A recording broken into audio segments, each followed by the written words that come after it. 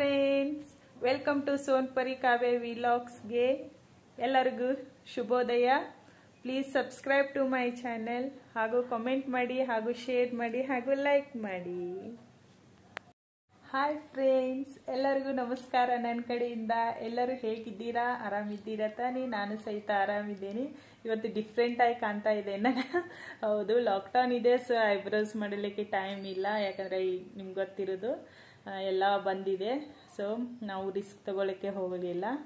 Okay, ಭಾಳ ದಿನದ ನಂತರ ನಾನು ಲಾಗ್ ಮಾಡ್ತಾ ಇದ್ದೀನಿ. ಇವತ್ತು ಟೈಮ್ ಸಿಕ್ತು ಲಾಗ್ ಮಾಡಲಿಕ್ಕೆ.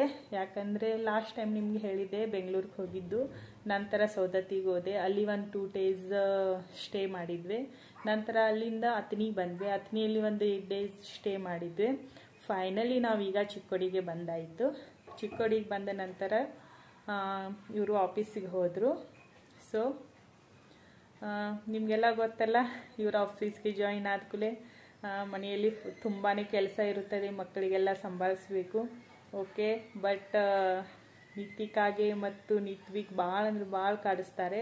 ಸೊ ಅವ್ರಿಗೀಗ ಮಲಗಿಸಿದ್ದೇನೆ. ಸೊ ಅವ್ರು ಮಲ್ಕೊಂಡ ನಂತರ ನನಗೆ ಲಾಗ್ ಮಾಡೋಕ್ಕೆ ಆಗುತ್ತದೆ, ಇಲ್ಲಾಂದ್ರೆ ಭಾಳ ಡಿಸ್ಟರ್ಬ್ ಮಾಡ್ತಾರೆ, ಮಾಡಲಿಕ್ಕೆ ಬಿಡೋಂಗಿಲ್ಲ. ಸೊ ನಾನು ಇವತ್ತಿನ ಮ್ಯಾಟರ್ ಏನಂದರೆ, ನಂದು ಮ್ಯಾರೇಜ್ ಮೆಮ್ರೀಸ್ಗಳನ್ನು ನಿಮಗೂ ಶೇರ್ ಮಾಡಲಿಕ್ಕೆ ಇಷ್ಟಪಡ್ತೀನಿ. ನನ್ನ ಮ್ಯಾರೇಜ್ ಮೆಮ್ರೀಸ್ ಹೇಗಿದೆ ಹೇಗಿಲ್ಲ ನನ್ನ ಕಮೆಂಟ್ ಬಾಕ್ಸ್ನಲ್ಲಿ ಖಂಡಿತವಾಗಿ ಹೇಳಿ. ಮತ್ತು ನಿಮಗೆಲ್ಲ ಗೊತ್ತು, ನನ್ನ 2 ಟೈಪ್ ಮ್ಯಾರೇಜ್ ಇರುತ್ತದೆ, ಒಂದು ಬ್ರಾಹ್ಮಿನ್ಸ್ದು, ಒಂದು ಲಿಂಗಾಯಿತು. ಬಟ್ ನಮ್ಮ ಬ್ರಾಹ್ಮಿನ್ಸ್ ಟೈಪು ನಮ್ಮದು ಮ್ಯಾರೇಜ್ ಆಗಿದೆ. ಸೊ ಯಾವ್ಯಾವ ರೀತಿ ನಿವಾಸಗಳನ್ನು ಎಷ್ಟು ಫಾಲೋ ಮಾಡಿದ್ದೀವಿ ಅದನ್ನೆಲ್ಲ ನಿಮಗೂಡು ಶೇರ್ ಮಾಡಲಿಕ್ಕೆ ಇಷ್ಟಪಡ್ತೀನಿ. ಬನ್ನಿ, ನನ್ನದು ಮ್ಯಾರೇಜ್ ಫೋಟೋಸ್ಗಳನ್ನು ಮತ್ತು ವಿಡಿಯೋಸನ್ನು ಎರಡೂ ಹಾಕಿದ್ದೇನೆ. ಪ್ಲೀಸ್ ನೋಡಿ. ಮತ್ತು ನನ್ನ ಸಬ್ಸ್ಕ್ರೈಬ್ ಆಗಿಲ್ಲ ಅಂದರೆ ನನ್ನ ಚಾನೆಲ್ಗೆ ಪ್ಲೀಸ್ ದಯವಿಟ್ಟು ಎಲ್ಲರೂ ಸಬ್ಸ್ಕ್ರೈಬ್ ಆಗಿ ಮತ್ತು ಕಮೆಂಟ್ ಮಾಡಿ ಹಾಗೂ ಶೇರ್ ಮಾಡಿ. ಓಕೆ ಫ್ರೆಂಡ್ಸ್, ಬನ್ನಿ.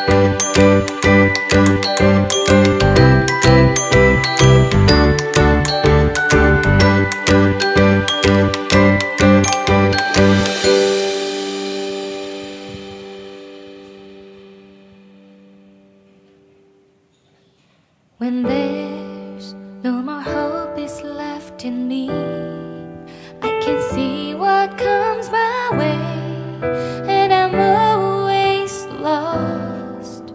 There's nowhere else to go. All I do is fall. Feels like I can make it more than I could bear. Giving up is all that I can surrender to you. Take me in your arms and hold me. With your love, find my rest, and I can see you lead me. You make me hope again. Your